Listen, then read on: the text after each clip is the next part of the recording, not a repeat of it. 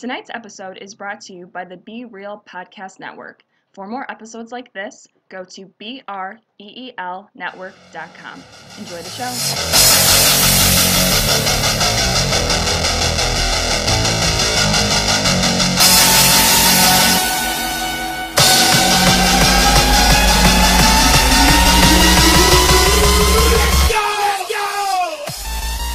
Hello, everybody, and welcome to Movie Guys Podcast. I am Jordan, along here with Eric and Ed, and tonight we're going to have a special episode for you guys. It's our new show structure. For once in a while, we do something like this, and it's called Double Header, where two of the hosts have seen a movie, different movie, and they try to convince the other host to go see that movie. I have seen Dark Tower, and Eric has seen Detroit. And Ed has seen neither. So in this episode, we're going to try to convince him which movie he's going to end up go and see. So, Eric and Ed, how the hell have you guys been for the past week? You guys are doing good? It's been rough. Yeah, I will say this, Eric, that you're a little bit behind already because I'm sitting here watching the Pirates and Tigers, and Justin Verlander basically had a no-hitter through 5 2/3. Yeah, he had through 5 2/3, and as a half Pirate fan, half Cleveland Indians fan, I'm a little bit hurt by that. So you are already having an uphill battle. Yeah. Well, I mean, Tigers this season happened. No, and Verlander's way down. Yeah. This is a rebuild. We're doing a rebuild here, boys. Yeah. Trade them all, sell them all. Let's go get the money. Let's get it going. No, it's not movie related, but you know what? Like, have the Tigers? Oh wait, they've been in a movie before, haven't they? The Indians have been in the greatest baseball movies of all time, the Major League franchise. Yeah, that's been amazing. Other than Bull Durham, I'll give Bull Durham. Yeah. And that one. Obviously. Yeah, but that's a period piece. Yeah, sure. I mean, there's nothing focusing around it. I get that. Yeah. Right. Shit. I mean, the Rockford Peaches were a better team. Yeah. Oh my God. The Durham Bulls, Bull Durham. It's a great baseball movie. So the reason why, everybody, that we had decided to do this kind of episode is because sometimes, to give all you fans a little bit behind the scenes of what goes on to create Movie Guys Podcast, is, of course, myself and Eric and Ed, we have a Facebook Messenger feed, and we all talk to each other on this on a daily basis about everything that we need to talk about. Every once in a while, Jordan sends dick pics. It's just uncomfortable. They're testicle pics. Get it right. Second of all, well, I couldn't tell. It looked like a button on a fur coat. Nice. Oh my God! Did you sit in gum? What is it? I just want to play with it. Okay. Anyway. Okay, moving on. All right. So anyway, what I do is every month I always send the guys the schedule about this is the movies that we're going to view every week that are coming out, and what have you. But we had a hard time this week because we had Detroit coming out and Dark Tower. Eric, of course, wants to see Detroit not only because he's in Detroit, but because it's a badass movie, and I'm going to give him that. Because I did go check out Detroit just to prepare myself a little bit for this. So I seen them both. I saw them both. All right. But I am a hardcore Stephen King fan just as much as a hardcore Alien fan. So I had to go see Dark Tower, and we just could not agree. And Ed was like, you know what? Fuck both of you. I ain't watching them. You know, suck your dick. Yeah, well, I also have other obligations, and so I couldn't see two movies, and they both seem very interesting, and honestly, I just couldn't decide. So I'm glad we actually decided on a format like this because I want you guys to convince me, one of you to convince me to go spend my hard-earned money to go pick a movie. Because normally we have one a week, and then it's normally a consensus. But, a week like this where you have such a huge following in, like, Stephen King stories, you want to see them because you love the stories. And you think maybe it's going to be a decent flick, and there seems like a couple of good actors in it. But then you have a movie like Detroit that piques your interest because it just looks like a badass gangsta film. You know what I mean? And it's just like... I mean, I said that. I didn't mean it to sound like that, but you know where I... Yeah. But I apologize. My bad. But what I meant was it just seemed like a badass, gritty sort of like a shoot 'em rough out and kind of tough flick. gun movie. I get you. Yeah. And it also piqued my interest, and I wanted to see it, and I couldn't decide. So I'm hoping you guys can make my mind up for me. Well, hopefully I will win this one. I already know that I'm not going to because Ed is biased and loves Eric more. But I digress. Hey. No, but also, fans, we're doing something completely new. And this is the last thing that we're changing on everybody. This will be really fun for us. We're going to give you guys a more simple rating system. We have loved our rating system. We've done a rating system for over a year.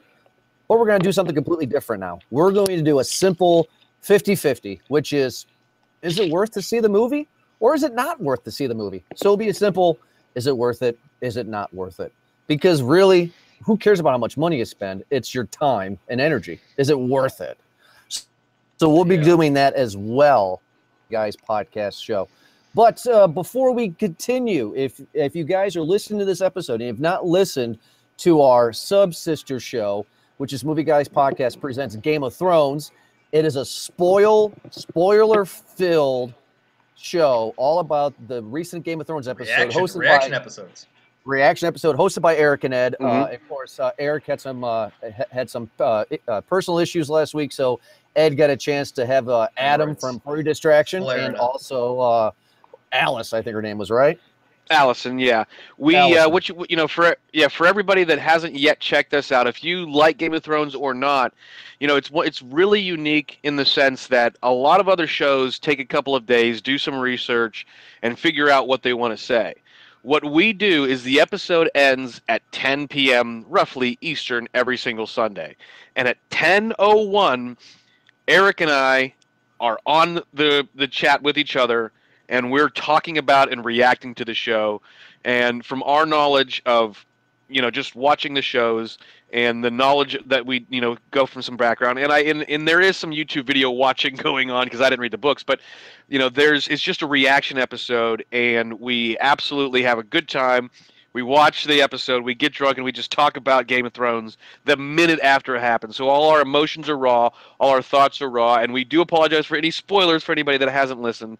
But we try to get the episode up as soon as possible. There's just sometimes we can't quite get them up for a day or so, but we try to get them out there as soon as possible. So definitely check those out. So Ed, since you need to have Eric and I convince you, either Dark Tower or Detroit, who do you want to have go first to plead their case? Their opening statement will you have for their case of their movie? Well, we can call it a plaintiff and defense kind of system here, because I actually, going into the concept of which one I wanted to see, my first choice was Dark Tower. Of everything that I've read, everything that I know about the storylines, I wanted to see Dark Tower. So, of the two, Eric, I'd like to see you go first because I want you to plead your case. All right. So, a few good things about this. So, I am a native of the area, not Detroit proper, but obviously northern suburbs, everybody. But still, the spirit of Detroit lives on many miles and all surrounding areas. I just the history, everything about Detroit, I love it. So I know very much of the time about the riots, 1967, about what's going on here. Catherine Bigelow directed this movie. She did obviously a lot of. She's Academy Award winner, right? Actually, Hurt Locker, right? I believe so. Zero Dark 30. This is James Cameron's ex-wife. Yep. So she's good at what she does there. We got a strong cast with John Boyega, and it's a very. Obviously it's a piece of history. This isn't Black history. This isn't Detroit history. This is American history, and it's about one of the ugliest times of that time, where racial tensions were high across the nation, and a lot of cities were tending to break out into riot. And it was just a matter of time because there was a lot of just bigotry that was going on with the surrounding police stations, with obviously with government too. So 67 is this is all quickly in the first like 5 minutes. They kind of give you this little quick catch up that there's racial tensions, and I believe this completely because I've seen many documentaries about this. After like that whole Southern slave thing kind of happened, a lot of people migrated north in hopes for a better life, and because the auto industry, manufacturing industry was in the Rust Belt, they all thought we're gonna move up there and get a better life. But it was actually just more modern day slavery. It sucks to say that, but that's actually just what it was. So, that being said, that's where it picks up. Racial tension. It picks up at the Blind Pig, where the police raid happened in the party. Yeah. And they take everybody out, and shit gets real. It does. It does. It gets real hard, and then I mean, just so much happens in this. It's a real story about one incident in particular at a motel called the Algiers Motel, and in that, which was predominantly, I guess, African American tenant or guests that were there. Okay. They, well, during a lockdown of the National Guard after they came in and locked everything down, they were locked in at this hotel and started to play around. And, well, the incident is about what happened at this hotel that left 3 young men dead without really much of explanation for a few. And a bunch, the witnesses, they were just like, these guys fucked us up, and how the police just kind of got away with it. That's the story. Nice. Yep. Oh, wow. Well, again, racial tensions were real hard, and Detroit at this time, people don't understand. Like, this was one of the worst riots in American history. Like, 79 people dead that were accounted for. So it shows the starts of the streets of a trigger-happy cop, and just how there was rioting and looting that was just going on in the city, and just how ugly it was. It turned out to be a war zone. I mean, like, the National Guard was called in, the Army was called in at one point too. So you had 3, like the police, National Guard, and Army all at the same time trying to control these riots, and how out of control it can get because you have 3 people trying to call shots here, and it just how messy of a fucking thing Detroit was. How the cells in the prisons or in holding were just filled like to capacity, like sardines, just thrown in there, just mash them in there, and how a great job they depicted of how the booking was so filled that they had people just sitting in the hallways. Nobody could get through the police stations because they were just taking every black man in, pretty much. They're just like, you look at you, you're coming in, you're arrested, you're arrested, you're arrested. And all this is real. The reason why you should watch this is because this was a big case, the Algiers Motel case, because the judge was a very, very known racist bigot, so you can probably guess what happens. But Sure. the reason why this was so good, because Catherine Bigelow, there were survivors of this incident, of the motel.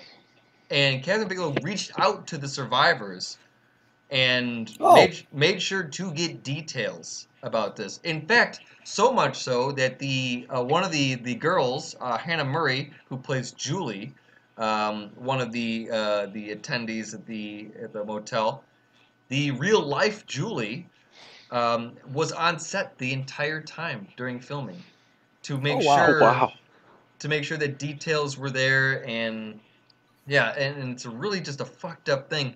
This is a serious movie, a piece of history. It's a woke movie. It's well, I mean, it really is. Yeah, because no, you're it's right. Yeah. hard fucking mistreatment, and it's just like you can't deny it's that.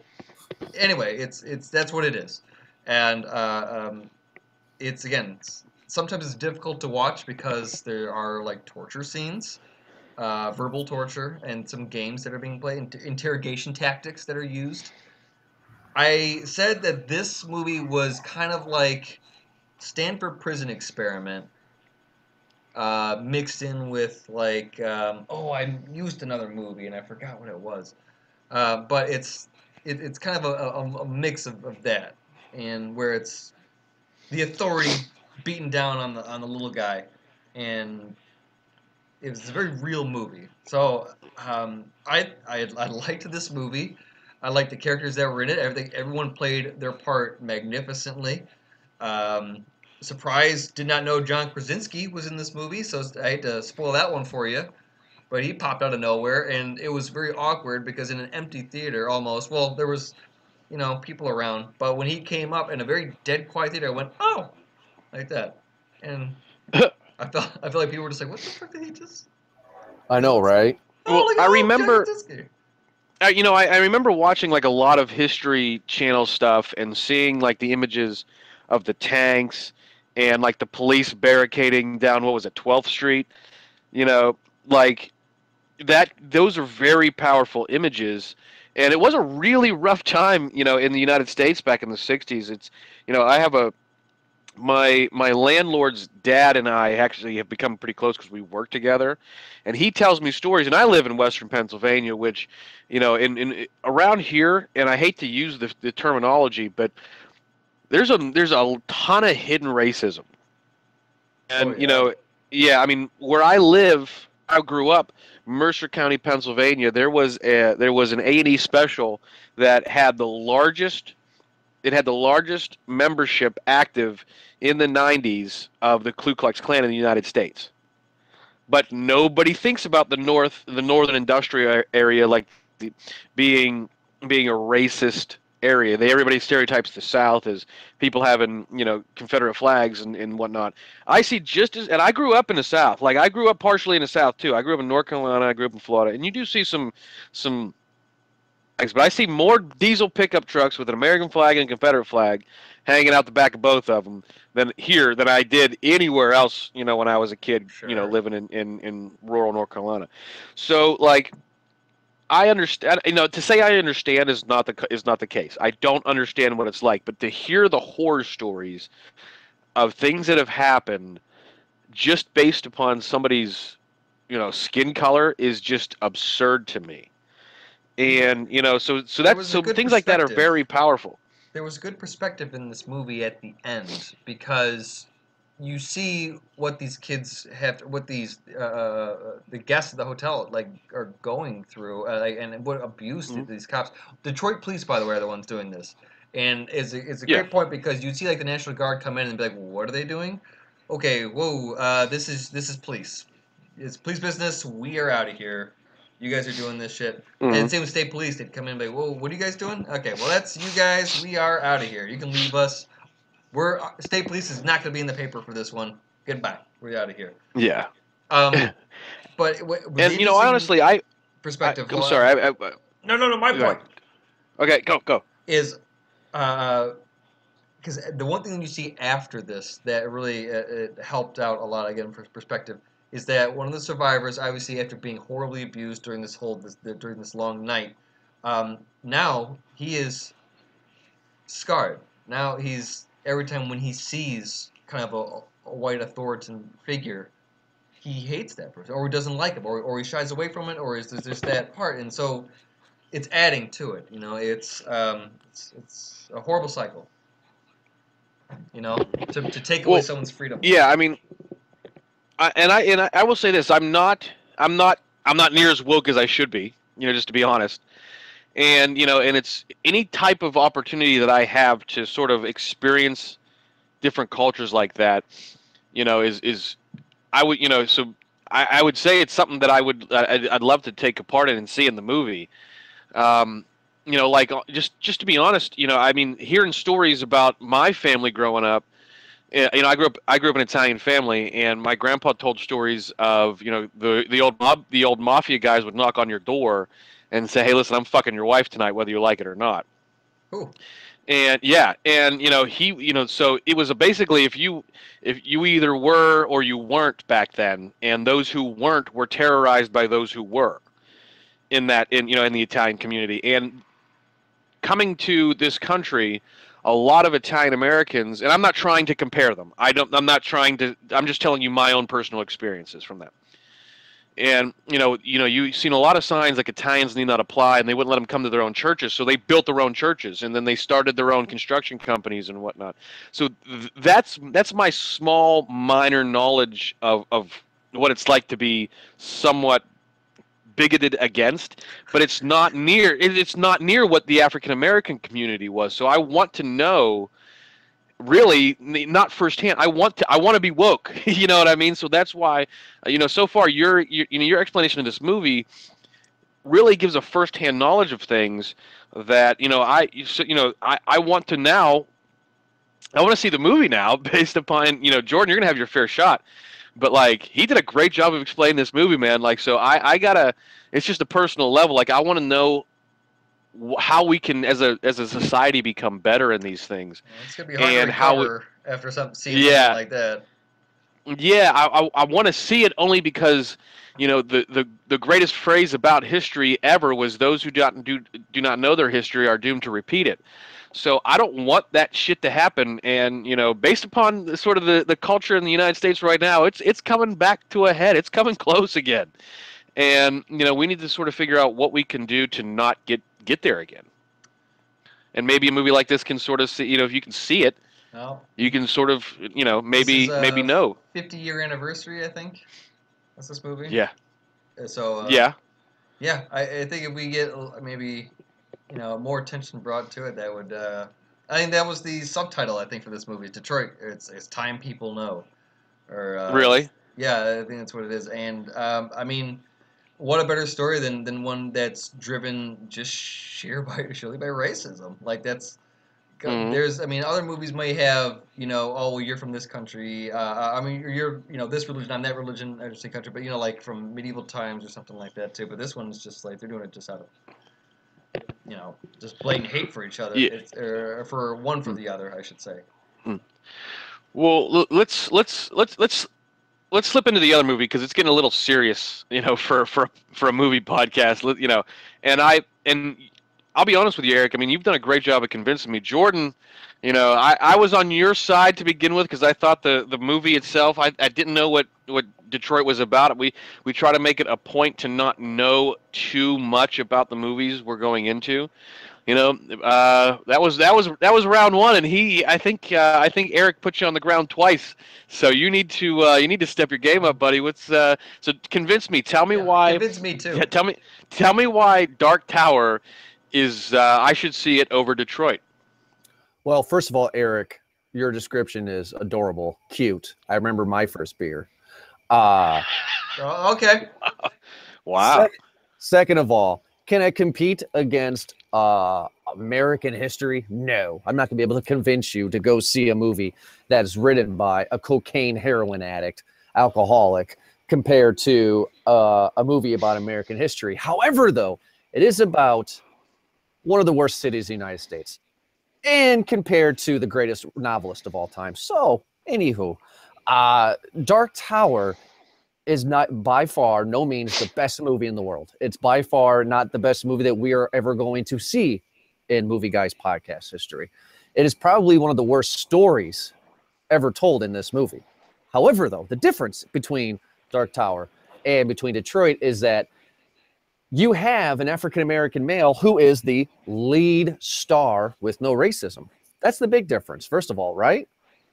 You have an African-American who is the main star, who was a gunslinger. So what a gunslinger is a gunslinger is these badass guys who can never miss, that are just the baddest hombres on the planet, essentially. However, though, it's other dimensions. What's really cool, too, about this is that the Dark Tower has the main bad guy as, the Man in Black, which is also, some people would argue, the main villain in The Stand, and also people would argue too that he's also Pennywise from It.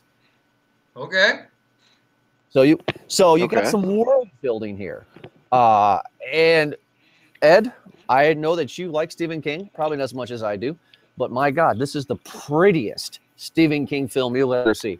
We'll see what happens when it comes out in a few weeks. I don't know. The Langoliers was pretty beautiful. No. Hey, listen, you had Sky eating Pac-Man. Yeah, I understand. In the Langoliers. They were eating time, or yeah, they were eating time and the world. Yeah, go ahead, Jordan. I'm sorry. No, but it's interesting because the guy who plays the gunslinger, I can never say his name right. The African American, he's not African American. Thank you. Daniel Craig has officially signed on to do one more Bond film, but this guy is supposed to be taking over the reins in the Nolan remakes of Bond. I'm excited for it. Wait. Yeah. Pause. Time out. Did you really just tell me that Chris Nolan is redoing Bond? Well, he's not technically redoing Bond. He's continuing the story after Daniel Craig. Motherfucker! God damn it!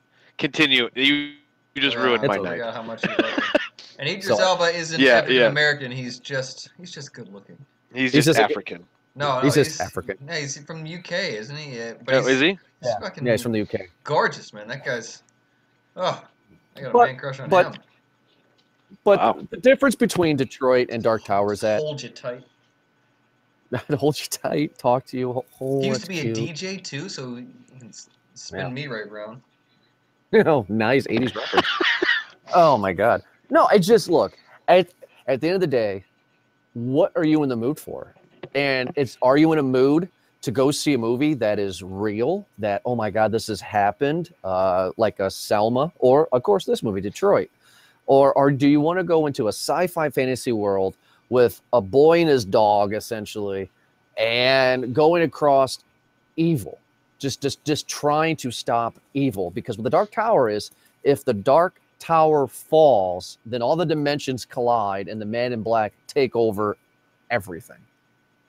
Do you really want Matthew McConaughey being the leader of everything? I don't know. All right. I guess we should say that if it was worth it or not. I mean, I guess from that part. I mean, I said Detroit is worth it, but just to add on to Jordan's point, yeah, you do need to be in the kind of mood for it. This ain't a comedy here, so. Yeah, definitely. I mean, look, again though, Eric, you had some very good points. You had a very good argument. My argument is just simply this: it's a Stephen King movie, so you know what you're gonna get. It was a fun time. It was not a great movie. Does it deserve the 19% of Rotten Tomatoes? No, fellas, it does not deserve a 19% on Rotten Tomatoes. That's bullshit. Hell, I just saw the Emoji Movie yesterday, and that does not deserve 7%. It's not good. It's terrible, but it's better than 7%. I've seen worse. We've reviewed worse. So, no. You're tearing me apart, Lisa. So, The Room, by the way. Making that into Seth Green and all that are making into a movie. All right, we're digressing. That's my fault. Yeah, okay. So anyway, that's my closing argument is, do you want to go and see a movie that's a Stephen King movie where you got good versus evil and a boy in trouble, kind of like an E.T. kind of thing, and is he going to make it? Is he not going to make it? And great special effects and beautiful cinematography. Or do you want to see a movie that is good all the way around, like Detroit, but you leave there wanting to go home and turn your bathroom into another 13 Reasons? I don't want to do that. Also, to make a point here that will probably help the decision, the Dark Tower is 1 hour 35 minutes. Detroit is 2 hour 23 minutes. Yes. So, Jordan, let me ask you. And it feels like 2 hours. Yeah. Do they put 12 books into an hour and a half? So, first of all, there's not 12 books. There's 7 books. There's 7 books. And yes and no. Some people have argued that this is the 8th book. Some people have argued that they do the greatest hits of all 7 books. I'm leaning towards more that side where they do the greatest hits. Because the gunslinger is not a major character until, and I'm going to be completely fucking destroyed on this, so I apologize, but I believe the gunslinger doesn't even come in until the fucking 2nd book. So, they do cherry pick. You know what this is? Dark Tower is, and this is a bad comparison, but Gavin, give me an idea. It is the Friday the 13th remake in 2009, where they took the greatest hits of the first 4 Friday the 13th and made a movie out of it. All right. That's kind of what Dark Tower is. That's they took the greatest hits. Okay, so I see what you're saying. Like, both of you, it depends what you're in the mood for. It depends sort of where you're leaning. I do have to say this though, like something like Stephen King's writings, other than a couple of books, or excuse me, a couple of movies, like his books have not translated well into film. What are you talking about? And you got It, and you've got, like that really and truly, I mean, what, the fucking Green Mile, right? Well, none You of know what none of his books have. When you say translated well, what happened was, let's just go on it here, and I'm gonna slow down my nerd boner a little bit. But the director of the original It TV show in the '90s when we were growing up, he even admitted he never read the book, and he wished he did, because Pennywise, the clown that we all know, the famous clown, is actually not even really in the novel. I have been reading the novel recently to prepare for the Stephen King It episode in a few weeks, and what it actually is in the novel, it is actually whatever its victim is afraid of. Period. Like a Bogart. Yeah. So, I mean, like, one kid's afraid of, the mummy from the 30s, and it comes up like that. Rita Hayworth in The Shawshank Redemption, that short story, barely that movie had anything to do with the short story. So what you're seeing with Stephen King stuff, Ed, to go on your question, is people take the titles of his books and they kind of spin off and do their own thing. To be quite honest with you, quite honest with you, the only movie that stayed like almost true, like 90% true, would be Cujo. They changed one thing, and that was the ending. Other than that, Cujo was pretty faithful. Okay. Because if you guys have never seen Cujo, if you have seen Cujo, you have, the mom and the son and the dog traps and blah, blah, blah. Well, at the end of the book, the son actually dies of dehydration. So the mom's alone. In the movie, she revives the boy. That's the only difference, really. Oh. Well, yeah. Oh, okay. But so Stephen King has great works, and his movies, by and large, are pretty fucking solid. I mean, come on, guys. See, The Shining, fellas. Do I need to continue? The Shining. Yeah. Well, that's different. That's different. I know it's different, damn it, but I'm trying to win. Fuck off. The Shining is completely different. The Kubrick one is different. So they redid it for the TV one, so you can put that one in your pipe and smoke it, or I'll smoke it for you. Yes, but it's still classified as a Stephen King movie, so... No, that one's a Stanley Kubrick movie. Yeah, I mean, when you think of, like, when you're talking about Stanley Kubrick movies versus Stephen King movies, you don't, like, I didn't even think until you just reminded me that The Shining was a Stephen King book. Not that I knew that it wasn't, but I didn't even think about it. I thought of it as a Stanley Kubrick movie. And, I mean, you do have some movies that, like, you can get anything Hallmark Channel. Most of Stephen King's movies are Hallmark Channel quality films. Like, you get a few, like, there are a few great ones, but of the non-top tier, okay, and I'll include The Shining because it is technically, a Stephen King story. Everything below that top tier, Green Mile, like, then they're all just bad. There's not even like a second tier that can qualify because other than for The Basement. Like, I made a comment about The Langoliers. That story is an awesome story, and it translates really well in your own imagination. But then you see the dude from, then you see the fucking dude from The Green Mile, the big guy, not John Coffey, Clark Duncan. Not him.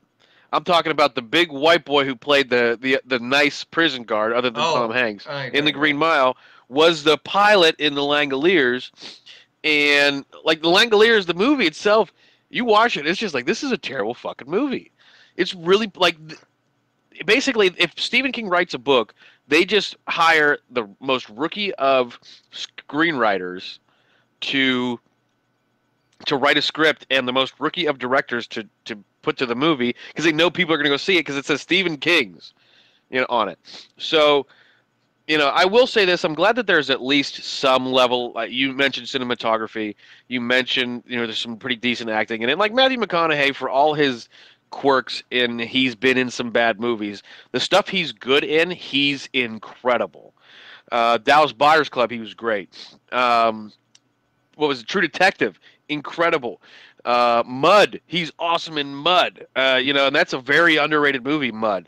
So, you do have some top level actors, at least billing in this movie. So, you at least have some sort of credibility. But I will say this, Jordan. I mean, in terms of this particular conversation, you got to show me some passion, brother. You've seen both. Like, you got to tell me why of the two I should see one versus the other. Because right now, Eric's story about the movie, not just the movie itself. He's convincing me more, man. You gotta step your game up, brother. All right, fine. It's as simple as this, and I've talked way too much. It is simply this. It is based off of your mood. Eric had an amazing opening argument, but my argument is always this: do you want to go in the theater with a bucket of popcorn, or do you want to go in the theater with a box of tissues? I don't want to go in there with a box of tissues. I want to go in there with a box, with a nice free box of popcorn.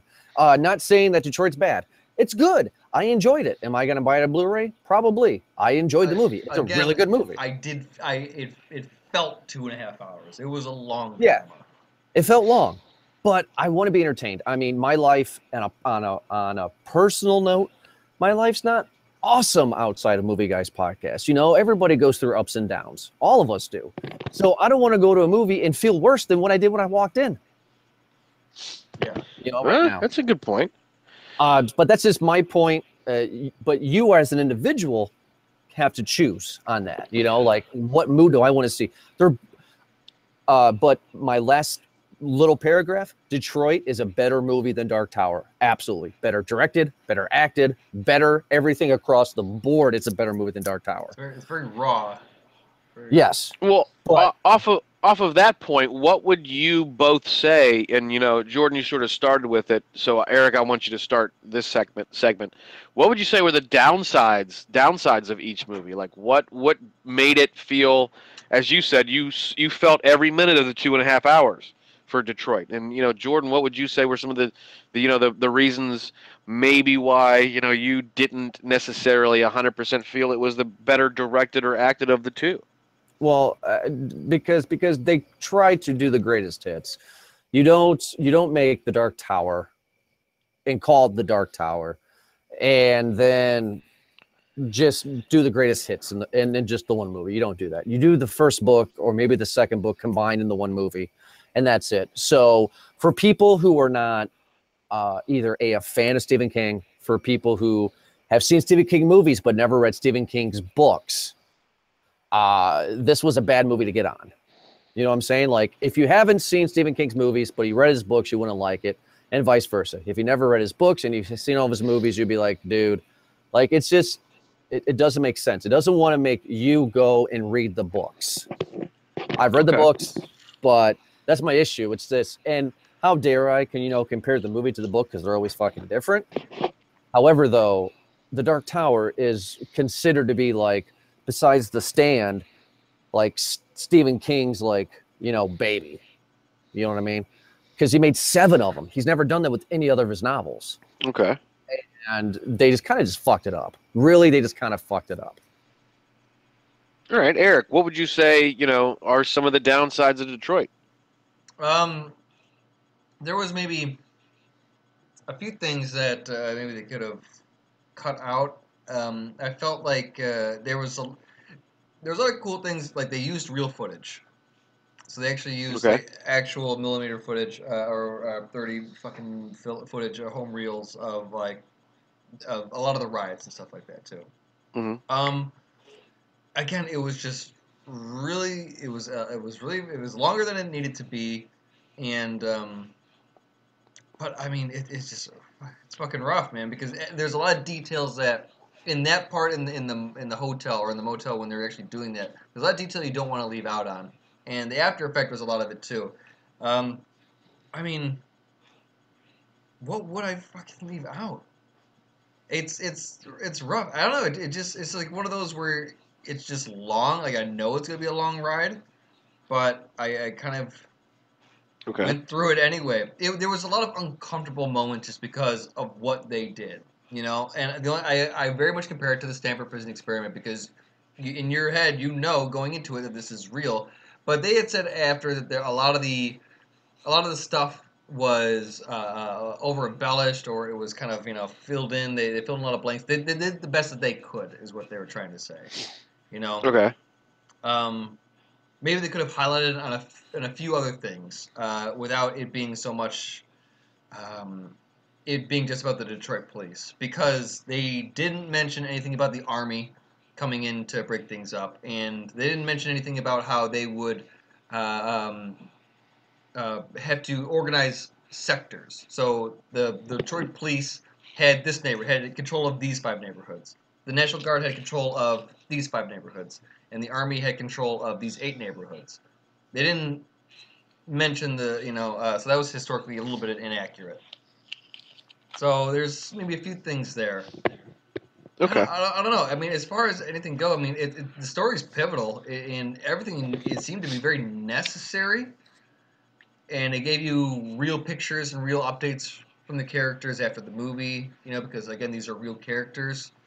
Oh, here's an interesting fact that I think they could have been lost in the message too. John Boyega's character, Dismukes or whatever his name is, who played the security guard who just kind of happened to be there and was criticized in his life for being an Uncle Tom. At the end of the movie, they had said that he had gotten a lot of death threats. And what they failed to leave out is that those death threats were from the Black Panthers. Okay. So, like, I felt that would have been negative towards the message they were trying to give. I get that, but that's a pretty big detail, is that the death threats that he had gotten were from African-American communities for him being an Uncle Tom, because he was on trial with the rest of the police officers, too. Dude, it's like, again, it's just one of those, I think the only bad thing about this movie, because everything else was just really well acted, it was just long, man. Like, there are parts where, I remember I'm just, like, adjusting in my chair, and I feel like if I were to be watching this at home, I would probably have to do it in 2 parts. Jordan, help me out. Would there be anything in this movie that, besides, I guess, the time, that you would feel was unnecessary, or that needed to be removed, or that you just didn't like? Well, this may be totally unpopular, but it's John Boyega right now. That's not the only issue I have with the movie, but right now I think that everybody kind of likes him because, Finn from Star Wars. Sure. He has 2 more movies on that. I didn't really see him act much or act that well in Force Awakens. This was better than his performance in Force Awakens, but I don't see the it factor yet in him as an actor. So I can't follow him through any of his journeys that he currently goes through as an actor in any of his careers. Okay. I'm trying to figure him out right now. 2, it is long. I didn't check the runtime on the movie. It was one of those movies that I should have checked the runtime, because I was way late to pick up Riley from the babysitter. Because it was like, oh, fuck. Because you think a movie like Dark Tower would be like fucking 3 hours long. You know? Yeah, definitely felt the length. The violence overall does not bother me at all. I know it bothers some people. That I know that the reason why my wife didn't want to see this movie with me is because she didn't want to see, the white on black, black on white violence. But I'm a firm believer that stuff needs to be shown. So, like Ed said earlier in the episode, so we don't repeat it. The movie overall, though, was just strong. My last complaint is I'm just not a fan of the director. She is James Cameron's ex-wife. I feel that she's only in the business because of who she was married to. And I don't feel that she has, even though her movies are Oscar winners, I don't really feel that she has a very good movie that defines her as a director yet. And I don't think that she has a very good merit as a director. I just think she gets thrown into movies because of who she is. I'd rather see her do something more small and see where she goes from there. So my issues are John Boyega, the runtime, and definitely the director. I got to see more of those individuals. My issues. Okay. I mean, I respect that. I mean, at least you're being honest about it. Really. Yeah, well, that's why we do it. So now here comes the point of the show where everybody who's listening to this right now is chomping at the bit. We got to figure this out. Ed, who won? Eric or me? What movie are you going to go see tonight? Is it Detroit or is it Dark Tower? Well, as I said, I went into this wanting to have seen Dark Tower more. I wish I would have.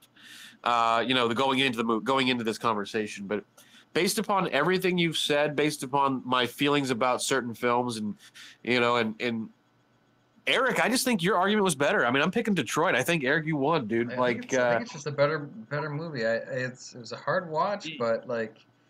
Yeah, I mean, I'm okay. I'm okay with facts around it. It's history. That's what I think. It's hard to compete. If it was a better Dark Tower movie, I'm sure that it was a piece then that would have been. But yeah, no, like I'm okay with hard watches. If I go into a film knowing what it is, if I know that Detroit's a hard watch and I know that Dark Tower is like a fun-ish kind of watch, it doesn't matter what mood I'm in. I can shape myself to the film. Sure. So, my number one goal is better movie. What is the better film? What was better acted in? What was better directed? What was better written? And I think you guys both sort of admit that maybe that Dark Tower was prettier to watch, but I'm not worried about easier to watch. Prettier to watch is okay. But in terms of your guys' conversation, your guys' arguments, I think you both sort of agreed that Dark Tower was the better, Detroit was the better film of the two. And even though it's 2.5 hours and it felt like every bit, I think it only felt like that because the